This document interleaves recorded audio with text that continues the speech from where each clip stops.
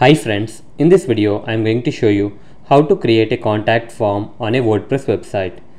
Here is my website. Currently it doesn't have a contact us page. In this video I will show you how to do that.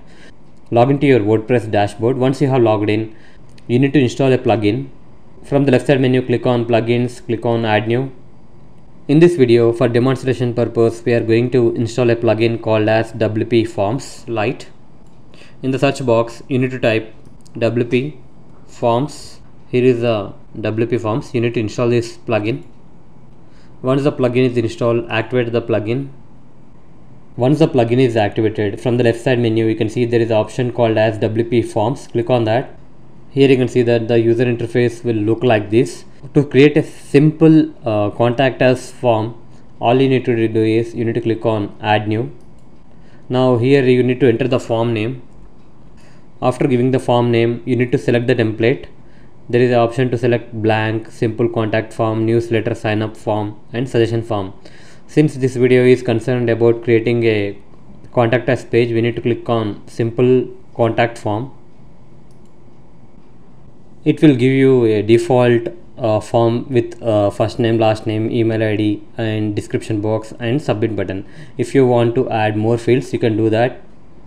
You can give an option to add the checkbox. You can edit these checkboxes also. You can give any name and you can use the checkbox. First I will show you the simple contact form. Here is a simple contact form and click on save. Once you have saved the contact form, now go to the dashboard. Let's create a page. From the left side menu, click on pages, click on add new, give the title. After giving the title, you need to click on this plus button to add a block, and you need to simply type WP Forms. Here you can see the WP Forms widget. Click on that, and now you will be given an option to select the form. Since we have created only one form, it will show up over here. Here you can see the contact us form. If you have created more than one forms, you need to select from the options. I'm going to click on contact us. Here is a contact form. Click on publish.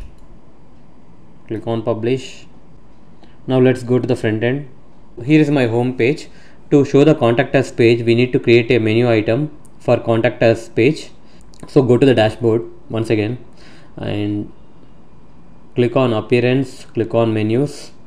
Now you need to add the contact us page to the menu. Under most recent, select your contact us page and click on add to menu. Here is the contact us page. If you want to change the label, you can do that. I would like to set the title as contact. Click on save menu. Now let's go to the front end.